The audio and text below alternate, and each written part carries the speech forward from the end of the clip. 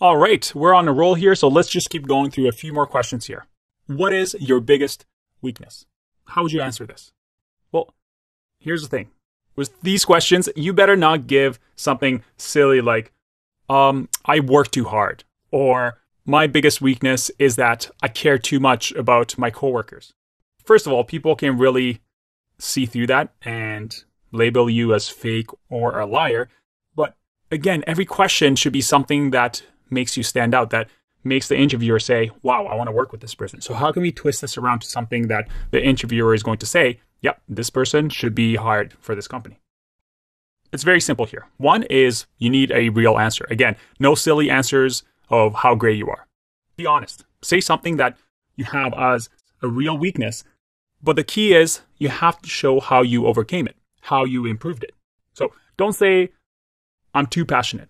Maybe say something along the lines of, sometimes when there's a problem, I get straight into coding without really thinking about the problem.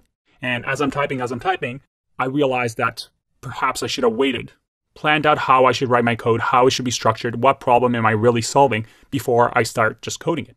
So lately, I've taken the time to make sure that I write pseudocode first, just commenting out the steps that I want to take, what my assumptions are, what my inputs are, and from there, write out the steps that I want my code to take before I actually dive into code.